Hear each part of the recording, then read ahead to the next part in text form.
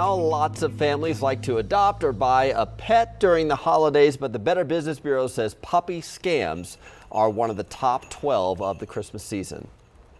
Some experts are saying that up to 80% of sponsored pet advertisements can actually be faked. So you want to be extra cautious if you are looking to get a puppy or any kind of pet. The Better Business Bureau says before you put any money down, try to meet the dog in person. If you can't do it in person, ask for a video call with the seller, and never pay with a wire transfer, gift cards, or an app like Venmo or PayPal, because it can be impossible to get your money back. Also, make sure to check out the seller to confirm they're legitimate.